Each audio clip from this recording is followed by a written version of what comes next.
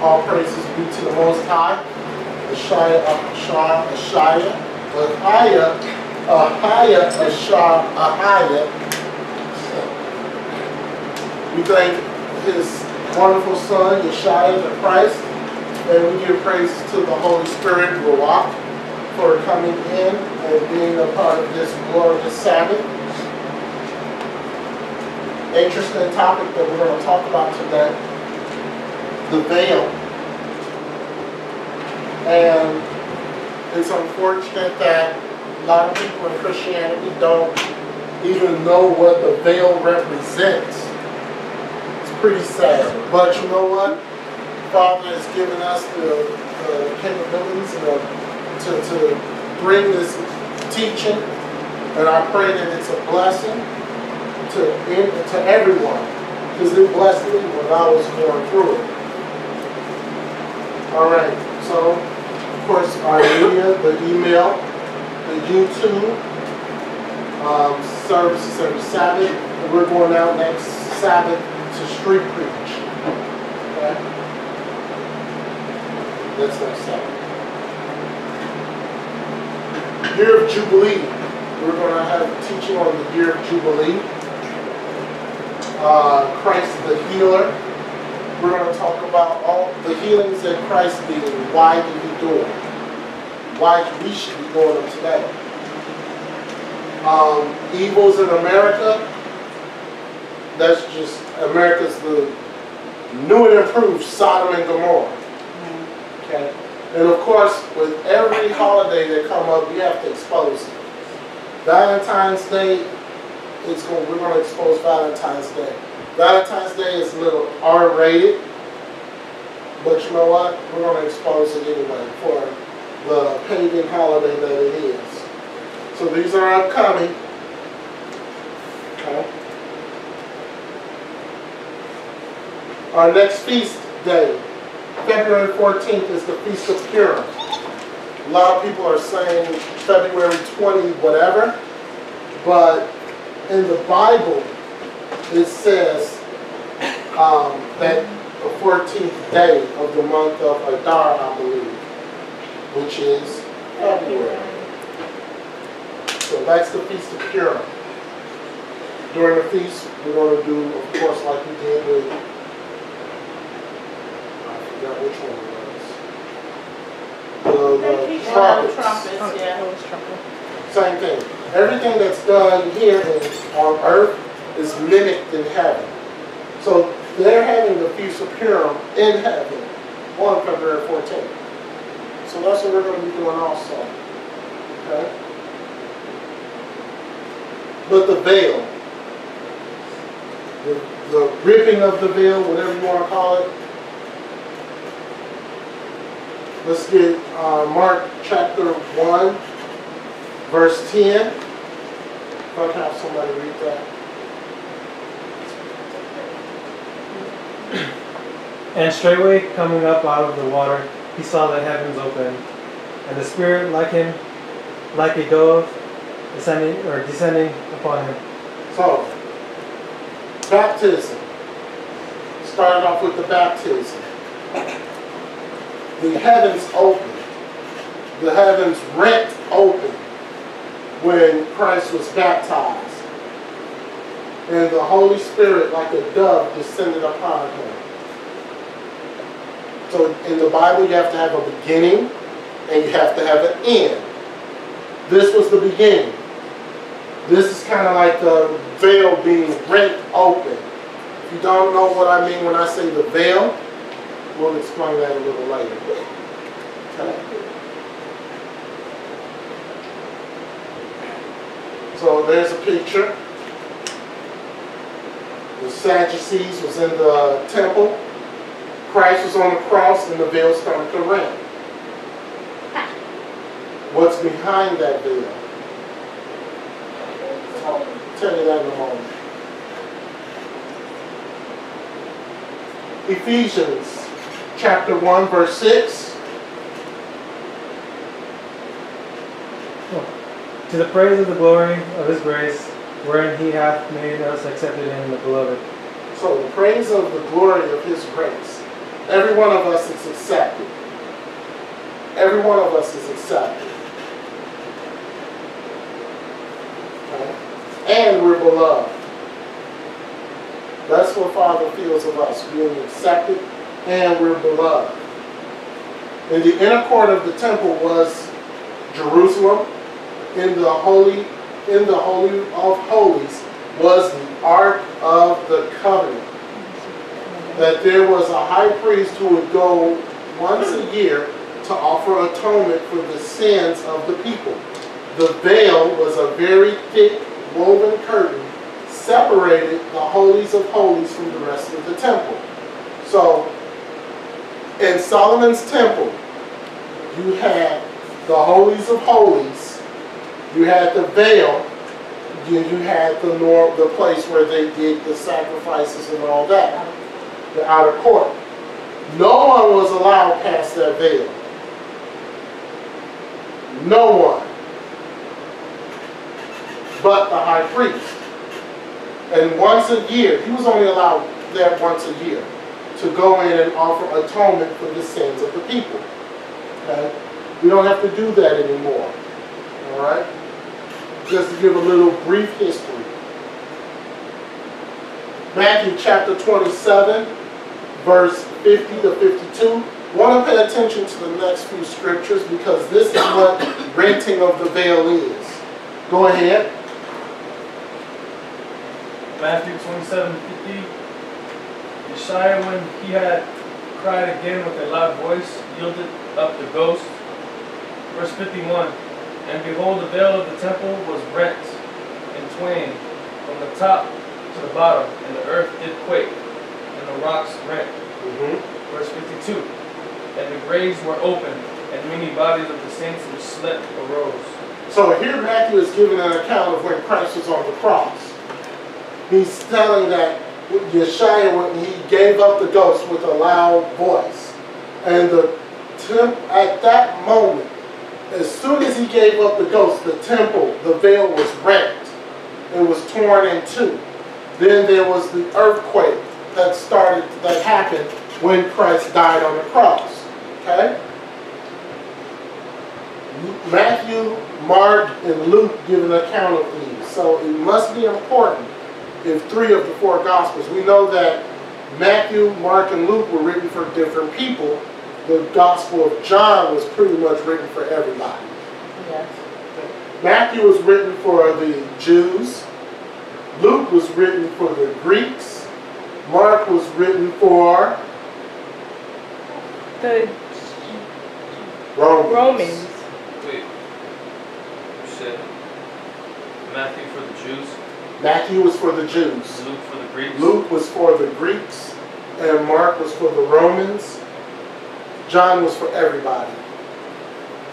Okay? Verse 51, and behold, the veil of the temple was rent. Very key. You don't want to gloss that over. Let's look at the account in the book of Mark. And Yashaya cried with a loud voice and gave up the ghost. And the veil of the temple was rent in twain from the top to the bottom. When the centurion, which stood over against him, saw that he still cried out and gave him up the ghost, he said, "Truly this man is the Son of the Most High." There you go. So again, another account, pretty much the same thing. Yashaya cried with a loud voice, gave up the ghost, meaning he died. Okay? The veil then was rent. The first thing that he mentions after Christ dies is the veil being rent, being torn. Then the centurion, the centurion was that same centurion who Christ had healed of his servant, stood and he said, "Truly, this was the Son of the Most High." Okay? But follow that. Immediately after he gave up the voice, the ghost, the very next thing was that the veil of the temple was rent. Let's give Luke's account Luke chapter 23, verse 44 through 47. And it was that about the 6th hour there was a darkness over all the earth until the 9th hour. And the sun was darkened, and the veil of the temple was rent in the midst. And when Yashaya had cried out with a loud voice, he said, Father, into thy hands I commend my spirit. And having said thus, he gave up the ghost. Now when the centurion saw what was done, he glorified the Most High, saying, certainly this was a righteous man. Righteous man. Again, Yashaya gives up the ghost. The very first thing, the veil of the temple was rent. It's very key on this veil. And why was the veil rent? First, we have to know what the veil was, right?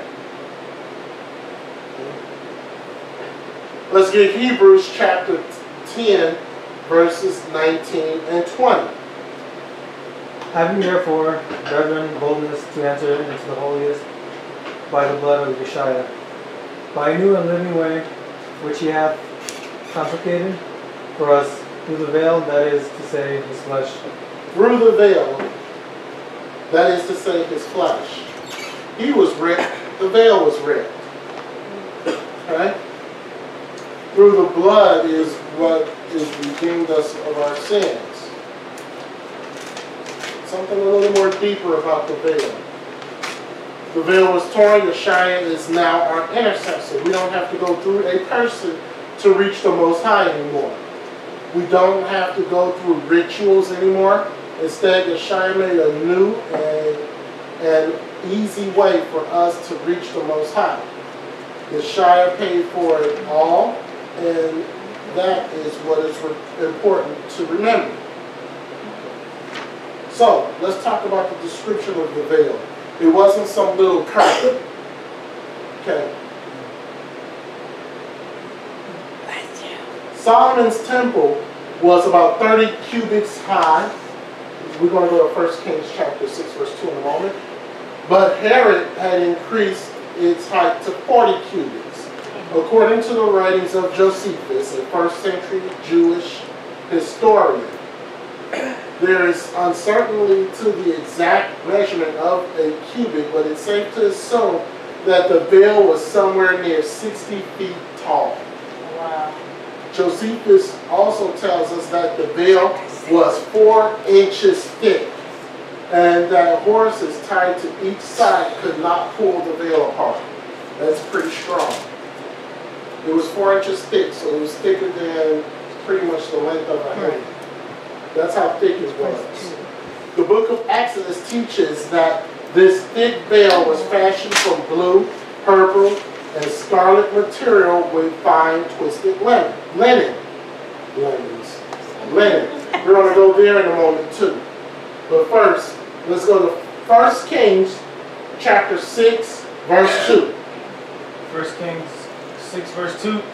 And the house which King Solomon built for the Most High, the length thereof was 60 cubits, and the breadth thereof 20 cubits, and the height thereof 30 cubits. So that's about 60 feet. That's pretty big.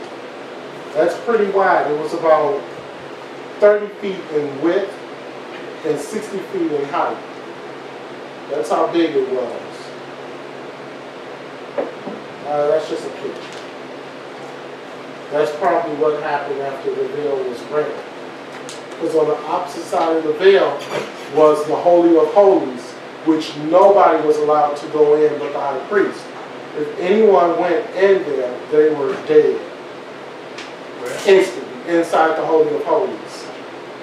What was that? The Holy of Holies is where the Ark of the Covenant was kept. And only the Levites. Only the Levite high priest could go in, and he could only go in once a year.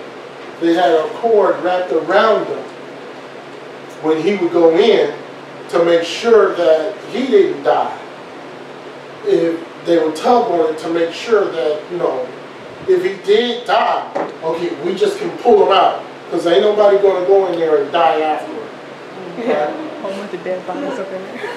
That's also in the book of Exodus. Josephus in the War of the Jews, chapter 5, paragraph 4, pages 847. This is in the book of Josephus. Is that okay? The book, Josephus has several books in one book. The book is The War of the Jews. It's chapter 7, paragraph 4, page 847. I have a question. Because I think that in the library, so is it having like King James? You said what? The That book of was- Josephus? Yeah. The book of Josephus doesn't have a version. No, there is no King James version of the book of Josephus. That's what I was asking. Yeah, no. There's no, in fact, we Like have I one in see. there. I'll show it to I don't you. think it's King James. No, the book of It doesn't have a Josephus is version, just, it's a book. it's a version. It's not a version or a Bible or anything. It's a book that Josephus, one of our brothers, wrote back then. And of course, they're trying to make it seem like he was a Caucasian, which he was not. He was actually paid to keep Right. records. The Romans Right. paid him to keep the records. Right. Okay. But he was one of our brothers. I'll bring it out after the teaching. Well, let's go there. Its first gate was 70 cubits high and 25 cubits broad. But this gate had no doors, for it represented the universal visibility of heaven. So the whole way Solomon's temple was constructed was supposed to be constructed in the way of how it is in heaven. Okay? And that it could not be excluded from any place. Its front was covered with gold all over, and through its first part of the house that was more inward did all of it appear, which it was very large.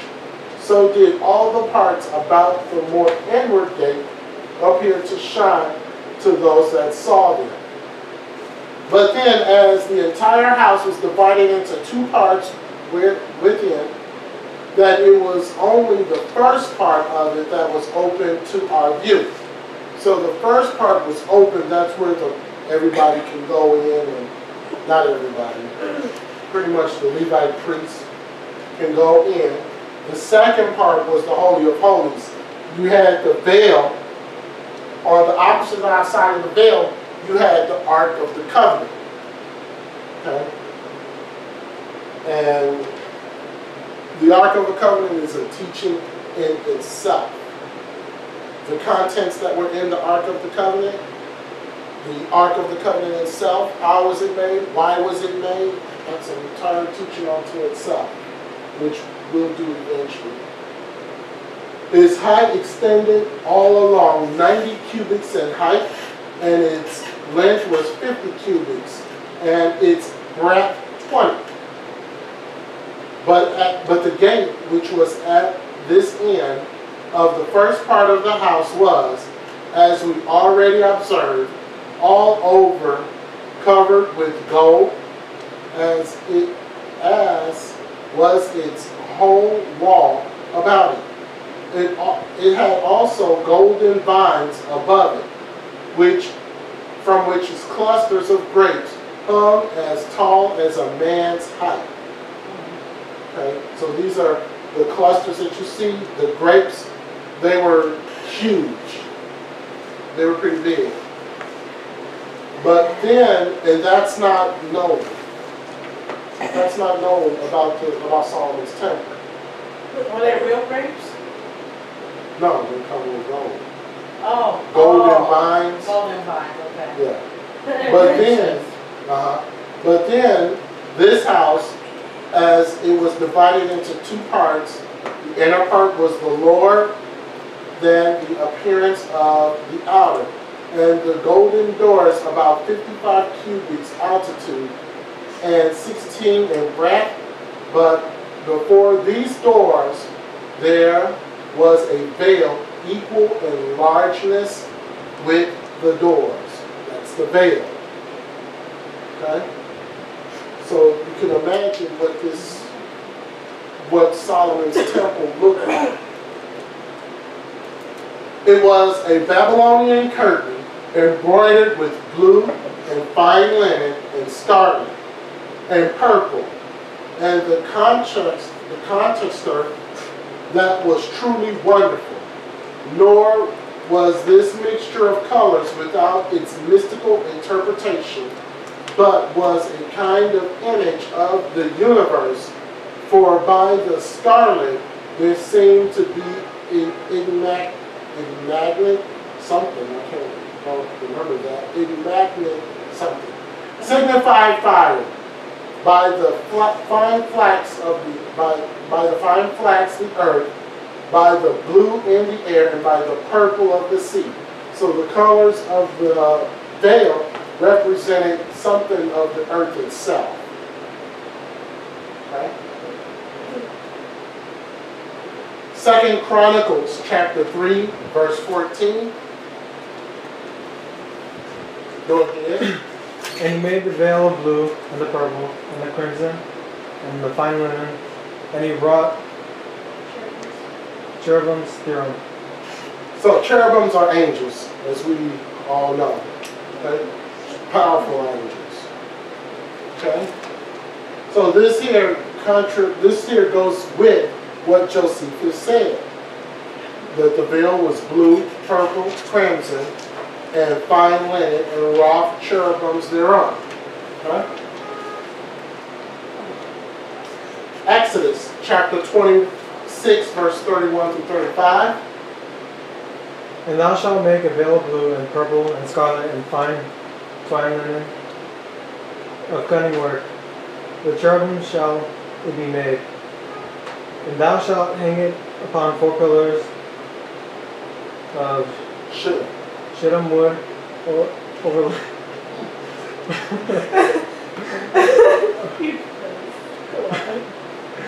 overlaid with gold. Their hooks shall be of gold upon the 4 sockets of silver. And thou shalt hang up the veil under the attaches, that thou mayest bring in hither with the veil the ark of the testimony, and the veil shall divide unto you between the holy place and the most holy. All right there. Verse 33 is very key. And thou shalt hang up the veil under the taches, and thou mayest bring in hither within the veil of the ark of the testimony, which is the ark of the covenant. And the veil shall divide unto you. The veil shall divide unto you between the holy place and the most holy. So the veil is basically saying right there that you can't go past the veil. It's a division. It's too holy for you to enter. Also, the mercy seat was in there. Go ahead and read 34. And thou shalt put the mercy seat upon the ark of the testimony in the most holy place. And thou shalt set the table without the veil, and the candlestick over against the table on the side of the tabernacle towards the south. And thou shalt put the table on the north side. So we weren't allowed in the holies of holies. Only the high priest was allowed in the holies of holies. You had the mercy seat, you had the ark of the covenant, and the holy of holies, mimicking heaven, mimicking Father's throne in heaven. Certain angels in heaven just can't go into the presence of the Most High. They can't. You said the holies of holies was in the temple? Yes, the holy of holies is in the temple. Oh, The holies of holies is the section that no one was allowed in. Only the ark of the covenant and the mercy seat was in the holy of holies. The high priest would go in once a year. Okay. That just lets you know that the Most High was playing. That's right. Like how powerful it really is. Within the holy place of the tabernacle, there was an inner room called the Holies of Holies, or the most holy place. From its name, we can see that it was the most sacred room, a place no ordinary person could enter. This was the Most High's special dwelling place in the midst of His people. During the Israelites' wanderings in the wilderness, the Most High appeared as a pillar of cloud or fire in and above the Holy of Holies. The Holy of Holies was a perfect cube in its length, width, and height, and it was all equal to 15 feet. That was when they were in the wilderness. Okay. A thick curtain separated the Holy of Holies from the holy place. This curtain was known as the veil. Was made of fine linen, purple, blue-purple, scarlet yarn. There were figures of cherubim embroidered unto it. Cherubim, spirits who served the Most High, were in the presence of the Most High to demonstrate His almighty power and majesty. They also guarded the throne of the Most High. Cherubim, like we said when we did the teaching on angels, angels are very serious beings, very serious entities. Not the angels that we see today on television, not those. Angels, they're given a job by the Most High to go do it, and they do it to the letter. Angels, cherubims are very serious. There's a cherubim guarding what right now? Who remembers? The Garden of Eden. Not the Garden of Eden, but what's in the Garden of Eden? The tree. The tree. The tree. Life. Life. Good evil. Right. There's a big cherubim guarding that tree right now.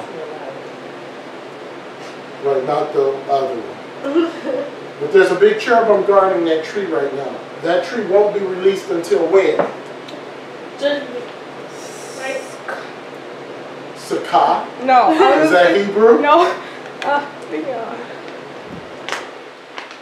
When will the tree of life be offered for us?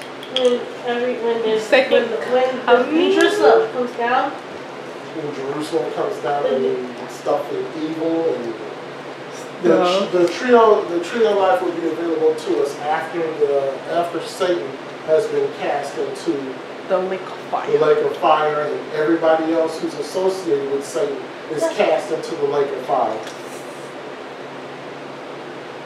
Basically said that. That's when the cherubim won't have to guard it anymore. If anyone looked upon, they would see the cherubim figures. That's a warning. Okay? I better not go in there. You got these two big cherubim standing right there. I better not go in there. It's a warning. What if I do like this? Maybe I'll get a cherubim from our refrigerator.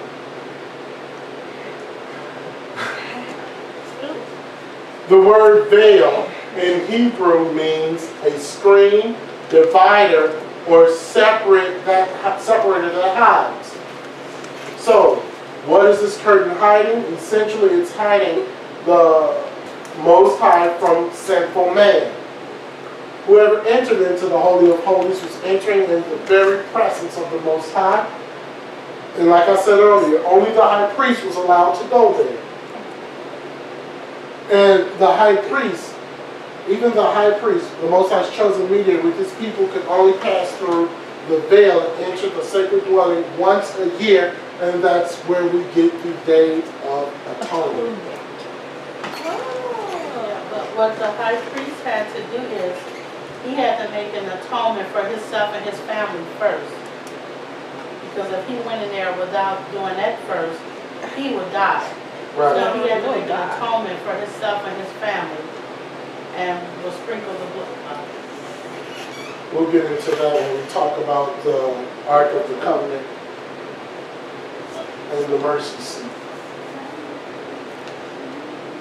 The picture of the veil was that of the barrier between man and the Most High, showing man that the holiness of the Most High could not be trifled with. The Most High eyes were too pure to look on evil, and he can tolerate no sin. So let's get Habakkuk chapter 1, verse 13. Go ahead. Thou art the pure thou art of pure eyes than to behold evil, and canst not look into iniquity. Whereof lookest thou upon them that deal treacherously, and holdest thy tongue when the wicked devoureth the man that is more righteous than he. So what is that saying? Let's say the Most High has pure eyes, and he can't look on evil. He can't look on iniquity. Therefore lookest thou upon them that deal treacherously, and that holdest thy tongue when the wicked devour. The man that is more righteous than he. So it's basically saying, can man be more righteous than the Most High? No. No, because the Most High eyes are pure. Ours are not. See, Scripture is very easy.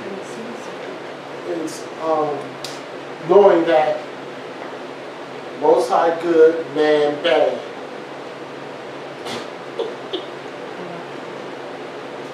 All right, so we talked about that part. Let's go to the Old Covenant. Okay? All this is a part of the veil. Let's get Exodus chapter 19, verse 5.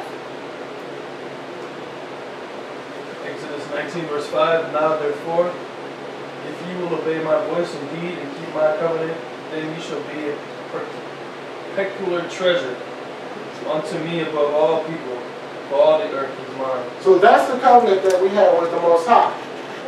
Obey me, keep my covenant, you'll be a peculiar people or peculiar treasure. And unto me above all people. So the Most High is telling us that we're above all people right there. For all the earth is his. So if all the earth is his, then all the earth belongs to who? The 12 tribes. If we obey. If we keep his covenant. He says that we're peculiar. Look at some people in Judah. They're peculiar. Oh yeah. Gad, peculiar. Issachar, peculiar. Naphtali, peculiar. A little more peculiar. Asher, peculiar. Levites, Oh yeah. very peculiar. A peculiar people. But we are above all other people in the Most High's eyes. Now that don't mean that you go start throwing your head around quoting this scripture to Caucasians. I'm better than you, Caucasian man. No. That's not what we do. You old Edomite? And then you get the person, you just call me a dog? What's a Edom? No. That's not the thing. Over 200 years of bondage in a pagan nation, the Israelites did not understand the Most High. Soon they returned to idol worship. From Mount Sinai, the Most High gave them a set of laws to help them learn how to live holy lives. Those set of laws are the 10 Commandments. Okay? Exodus 30:10. Exodus 30:10. And Aaron shall make an atonement upon the horns of it once in a year with the blood of the sin, offering of the atonements. Once in the year shall he make an atonement upon it throughout your generations. It is by the most holy unto the Most High. So that's it. I didn't make it up where the high priest walked in once a year. I didn't make that up. It's right there. And we do that on the Day of Atonement, which was right after the Feast of Trumpets. One day we fast. Okay? Yeah. The first thing that Israel did was build a golden calf, breaking the first commandment. The law reveals our sins but cannot empower us to be obedient and righteous. So the law, it tells us what our sin's about. But the law can't make us be obedient. Father can't make us be obedient. We have to follow and be obedient. Okay? Or else we're going to be building that same golden calf again.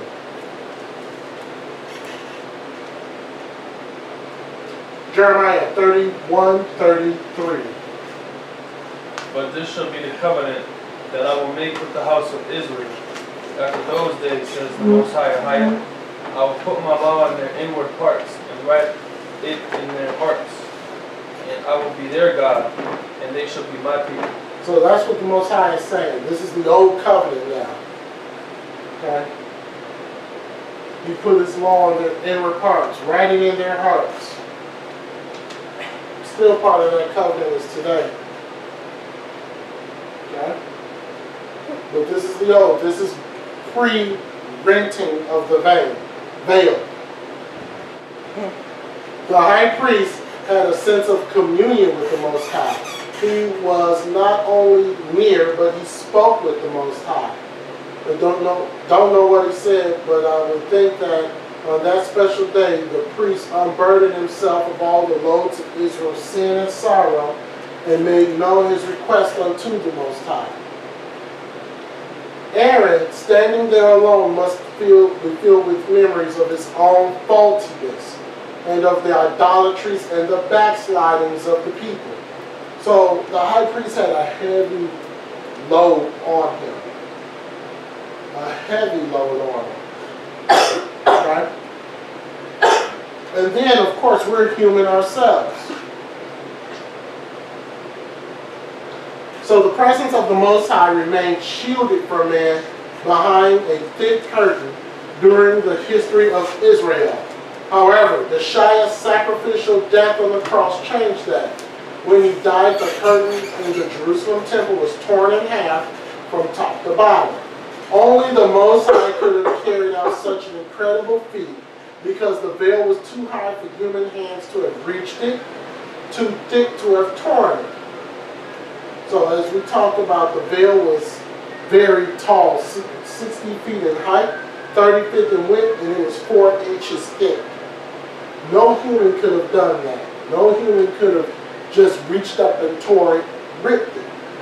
They even said that horses weren't even strong enough to pull it apart. That's how strong it was. There's another picture. That poor guy probably don't even know what's happening. Earthquakes and everything started to happen the time when Yashaya gave up the ghost. Let's go to Isaiah 59, verse 1 and 2. Isaiah 59, verse 1, verse 2. Behold, the Most High is not shorted, that it cannot save, neither is ear heavy, that it cannot hear. Verse 2, but your iniquities have separated between you and the Most High, Yashaya, and your sins have hid his face from you, that he will not hear. There you go.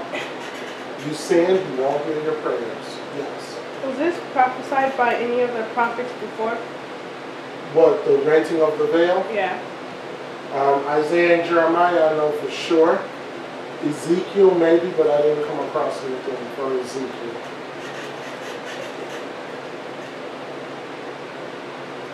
Now there's the new covenant. Talk briefly about the old covenant, and now there's a new covenant. Let's go to Jeremiah 31:31. Jeremiah 31, verse 31. Behold, the days come, says the Lord, that I will make a new covenant with the house of Israel and with the house of Judah. New covenant. House of Israel, which is the 10 tribes from the lighter skinned tribes, and the house of Judah, which is Benjamin, Judah, and some Levi. Right, because some Levi were in the north. Okay? So he'll make a new covenant. How is he going to make this new covenant? Let's go to 2 Maccabees chapter 6, verse 30. In the Apocrypha. 2 Maccabees 6, verse 30. But when he was ready to die with stripes, he groaned and said, it is manifest unto the Most High, that the holy knowledge, that whereas I might have been delivered from death, I now endure sore pains in body, being beaten, but in soul I am well content to suffer these things because I fear him. So if Yashaya feels the Most High, should we? Yes. He was ready to die with stripes. His body was enduring sore pains. There's going to be a teaching coming very soon about what Christ's body, what happened to his body on the cross, what was shutting down his vitals. We want to really go into that coming soon. Galatians chapter 2, verse 20. I am crucified with Christ, Yashaya. Nevertheless I live. Ye not, but Christ, Yashaya, liveth in me, and the life which I now live in the flesh, I live by the faith of the Son of the Most High, who loved me and gave himself for me. There you go. I live by the faith. Okay. Still talking about renting of the veil. Okay. Ephesians 2:13. But now in Christ Yashaya, he who sometimes were far off are made nigh by the blood of Christ. So right here Paul is stating that we were afar off. But since Christ died on the cross, we're now made nigh. That means we're together by the blood of Christ. So what that's basically stating is that when Christ gave up the ghost, rented the veil, now we don't have to have a high priest go into the holies of holies once a year. We can go into the holies of holies several times a day if we choose to. Okay? First, think of what has been done. An actual historical fact of the glorious veil which of the temple had been rent from twain from top to bottom as a matter of spiritual fact, which is far more important to us. The separating legal ordinances is abolished. There was under the law of this ordinance that no man should ever go into the holies of all, but once an exception of the high priest, but once a year, and not without blood. If any man attempted to enter there, he must have died, as guilty of great presumption, of a profane intrusion into the secret place of the Most High. Who can stand in the presence of him who is consuming fire? That's actually scripture in 1 Thessalonians, I believe. But he can. Who can? Ephesians 2:18. For through him we both have access by one Spirit unto the Father. There you go. This is the new covenant. For through him we both have access by one Spirit unto the Father. So we don't have to have a priest go in for us anymore because Yashaya rent the veil. Okay?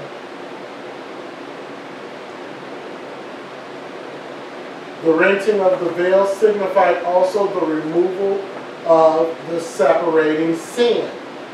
Sin is, after all, a great divider between the Most High and man, that the veil of the blue and purple and fine twined linen could not really separate man from the Most High. For he is, as to his omnipresence, not far from any one of us. Sin is a far more effective wall of separation. So basically sin it does more than what the veil did. Sin keeps you away from the Most High, period. Okay? Also the veil signified like how powerful the Most High and the Spirit is. Right. Pretty much that's what like, it's like the veil, it's like a symbol of like the power of the Most High, right? Right. Is that what the teaching was about? Mm-hmm. Pretty much showing Christ's death was so powerful that it split the veil in half. Correct. That's it. If I can sum it up. John chapter 14, verse 6. Yashaya said unto him, I am the way, the truth, and the life. No man cometh unto the Father but by me. Now we get a better explanation of what this scripture means. Yashaya said unto him, I am the way, the truth, and the life. No man cometh unto the Father but by me. Now you get a better understanding on what this scripture means, because now you have an understanding about the renting of the veil.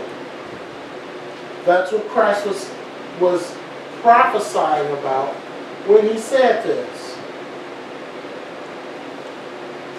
He was the one who, by giving up the ghost, renting the veil, making it easier for us to come into the Father. That's why he said that no man cometh unto the Father but by me. Has nothing to do with repenting and giving your life to Christ and all that. Nothing to do with that. It's about him renting the veil so that there's a dialogue between us and Father. So, what do we make of this? What significance does this torn veil have for us today? Above all, tearing the veil at the moment of Yashaya's death dramatically symbolized that his sacrifice of shedding his own blood was a sufficient atonement for sin. Because the veil was there from the time it was created in the Exodus up until Yashaya gave up the ghost on the cross. The veil was unmoved. How many sacrifices were done? Thousands. And the veil was still there. Why? Because there wasn't a sacrifice, a blood sacrifice worthy enough to remove the veil until Christ came on the scene. Now we getting it? And once again, for all people, Jew and Gentile, not just the Hebrews. When Yashaya died, the veil was torn, the Most High moved out of that place, never again to dwell in the temple made by hands. So the Most High moved out of there. The Spirit of the Most High moved out of the temple. There was no need for him to be bound up in that temple when the high priest would come in once a year. Acts chapter 17, verse 24. The Most High made the world and all things therein, seeing that he is the Lord of heaven and earth, dwelleth not in temples made with hands. Dwelleth not in temples made with hands. Well, we all know that the book of Acts was written after Christ's death. So the Most High is no longer in that temple anymore. That's another thing that Christ did on the cross that is very rarely mentioned. So they still have it where they call it the Wailing Wall as part of the temple, and people still go there and be bowing. And it says he's not there anymore. He's not there. They're bowing to a wall. That's pretty much what they're doing. They're just bowing to a regular. This wall right here is just could be as sacred as the Wailing Wall. So after service, everybody's going to stand up and we're going to be doing this to the wall. Oh, no, thank you. Right? No. Without hitting our head on the wall, just like they do over there. It's the same thing. The Most High is not here. That's some kind of demon. Yeah, it's an idol too. Yeah. He's not here. Those priests didn't read Acts 17:24, or else they'll stop it. Well, it's the Jews who's doing it. So, Christ giving up the ghost, renting the veil. He said, I entrust my spirit into your hands.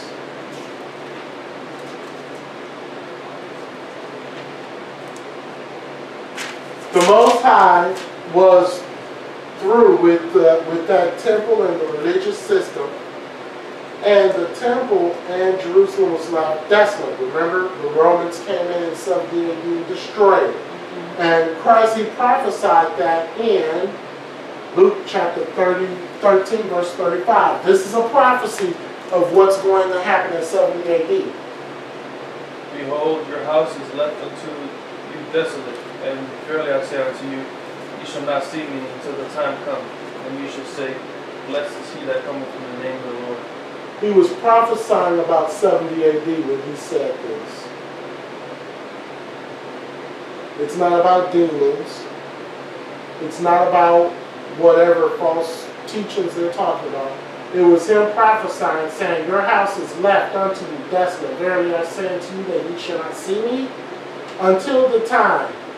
And when that time comes, he's going to say, blessed is he that cometh in the name of the Lord. When he comes back, it's not going to be a pretty picture. It's not. He's coming back to make war. He's not coming back to, be the Jesus like everybody sees. That's like another thing, like with that whole rapture teaching. Yeah. It just makes it seem like God is gonna come and just lift us up, and Right. we're going like ignoring like the wrath that He's really gonna present on the earth. Right. And there's not one scripture that says that. If you discern the scriptures about how they influence the rapture doctrine do the research yourself. You'll find out that that's not even what he's talking about.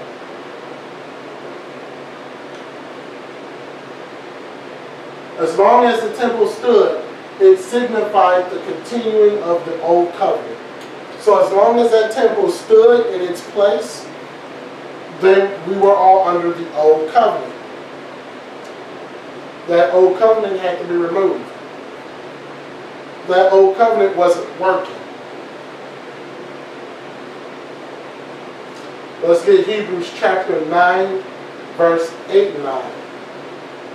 The Holy Ghost is signifying that the way into the holies of all was not yet made manifest, while as the first tabernacle was yet standing, verse 9, which was a figure for the time then present, in which were offered both gifts and sacrifices, that could not make him that did the service perfect, as pertaining to the conscience.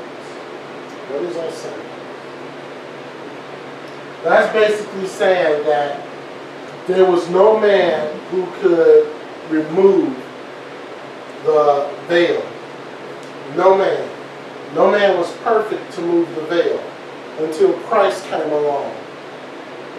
The Holy Ghost, this signifying that the way unto the holiest of all was not yet made manifest. So Christ hadn't died on the cross. This is why the first tabernacle was standing. So this, verse 8 actually is explaining it.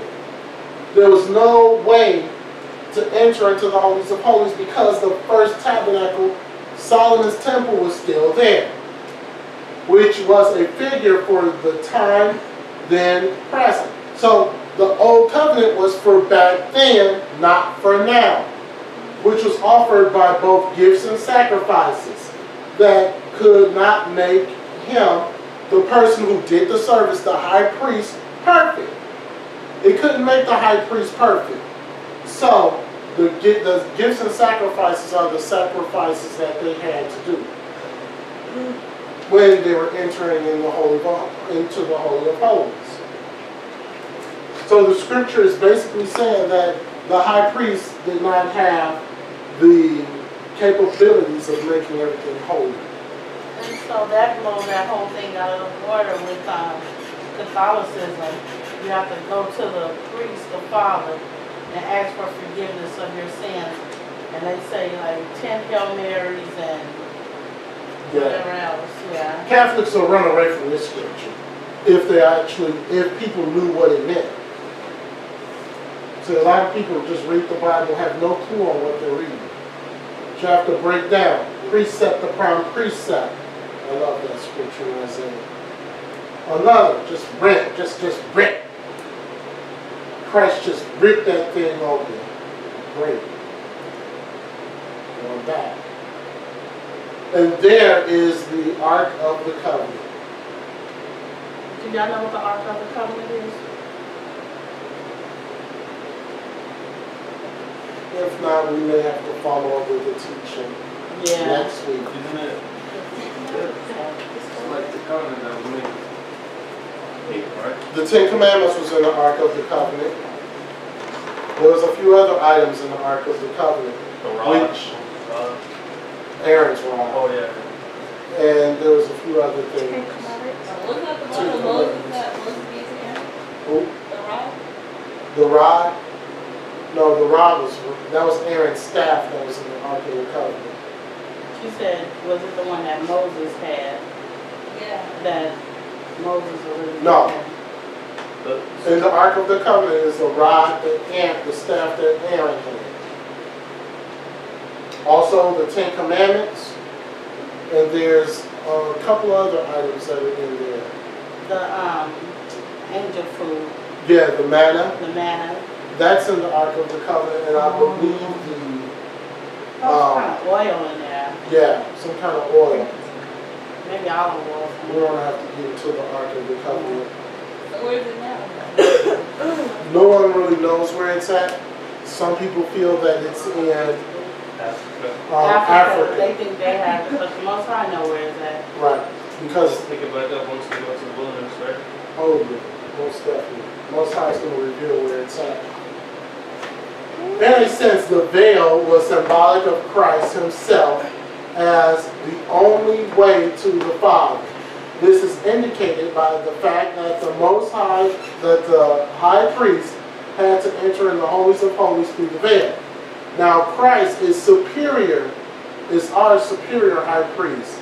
And as believers in his finished work, we partake of his better priesthood. We can now enter in the Holy of Holies through him. Says that the faithful enter into the sanctuary by Hebrews chapter 10, verse 19 and 20. Having, Can you go back to? having therefore, brethren, boldness to enter into the holiest by the blood of Yashaya, by a new and a living way which he hath consecrated for us through the veil, that is to say, his flesh. Veil is his flesh. So when Yashaya comes back, he's going to be the high priest and the king, which is called, can't say that word, you say it, start with him. Mashiach. Mashiach. Melchizedek. Oh, Melchizedek, that's Yeah, good. that means high priest and king. Right. Mashiach is the Hebrew word for Christ. Messiah, Christ. Here, we see an image of Yeshaya's. Okay, here we see an image of Yeshaya's flesh being torn for us, just as he's tearing the veil for us. Same thing. The veil being torn, pulled apart from top to bottom, is in fact of history. Profound significance of this is explained in glorious detail in Hebrews. The things of the temple were shadows of the things to come. And they ultimately point us to Yeshua. He was the veil to the Holy of Holies through his death. But now faithful, we now have free access to the Most High. The veil in the temple was a constant reminder that sin renders humanity unfit for the presence of the Most High. The fact that the sin offering was offered annually and countless other sacrifices were repeated daily showed graphically that sin could not be truly atoned for by mere animal sacrifices. So When they would atone for sin, that was once a year.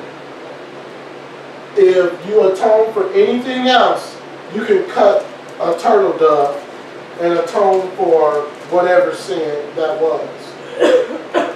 Okay.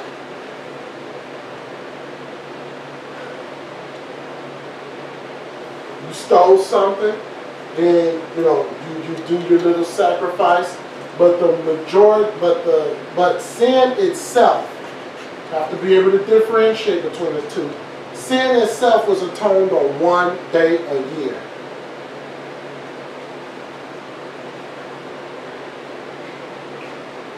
Hebrews chapter 4, verse 14 through 16.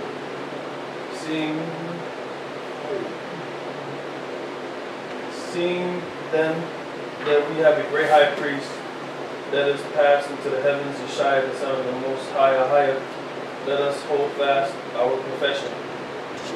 For we have not an high priest which cannot be touched with the feeling of our infirmities, but was in all points tempted like as we are, yet without sin. Let us therefore come boldly unto the throne of grace, that we may obtain mercy and find grace to help in time of need. That's right. So what this is saying is that there's no more high priest. There's no more prophets. There's no more anything. Christ was the last one. That's what it's saying. Because here's the thing. Let's see. Verse 14. Seeing that we have a great high priest, which is Christ, that is passed into the heavens. He went into the heavens. Yashaya, the Son of the Most High, Yahweh, let us hold fast our profession. For we have not an high priest which cannot be touched with the feelings of our infirmities. So basically, he's not going to change his ways because you feel that, or you're full of sin. He's not going to change. See, a high priest, an earthly high priest, he will change. Oh, that's okay. You'll be fine. That's all right. Don't worry about it. Christ is going to tell you, go and sin no more. He's not going to be worked about he doesn't care about you feeling bad about somebody not liking you because you're wearing the type of clothes that you wear. Christ could give a care about that. And you feel bad and you feel like you're being done wrong. Don't care about that. He wants your salvation. He wants you to come to Father. But was in all points tempted like we are. He's talking about in all points he was still tempted. The devil tempted him a few times, not just the 3 times. But he was tempted in the garden. He was tempted on the mountain. He was tempted everywhere. Every day, like we are. And some people will say, well, because they believe in the virgin birth, he wasn't like us. He was God. No, he's not. He was not God, and he's not God. No, he was every big flesh just like we did. And the same things we get tempted with, he got tempted with. Let us therefore come boldly to the throne of grace that we may obtain mercy and find grace. He's done that. We have to do it. And so he was tempted and did not sin. So we can't say, oh, I was tempted, but I just couldn't help it. He don't care about it. You can't go, oh, I couldn't help it. I can't help it get you, I never knew you. That's right. So you can't say, oh, So here you go. The ark, the veil being ripped. You see the Most High's hands. A new living way through the Word. That's the old covenant being ripped. It is finished. That's what Yashaya said on the cross. And there at the bottom it says earthly sanctuary. And there's a Hebrew Israelite rejoicing. Alright, to wrap this up, when Yashaya died on the cross as a sacrifice for our sins, the heavy curtain was torn from top to bottom. It was not ripped from bottom to top as you thought a man would be ripping it. Instead, it was ripped from top to bottom. That's key. Because if it was almost 60 feet tall, how can a man rip it if it's going from top to bottom? It was the Most High ripping it. If a man was strong enough to rip it, he would be at the bottom and you'd be ripping it from the top. That's how you know it was Father. The Most High was saying, you no longer are on the outside. You can come in, my son, my son has made a way for you. Christ has made a way for us, and that is the ripping of the veil.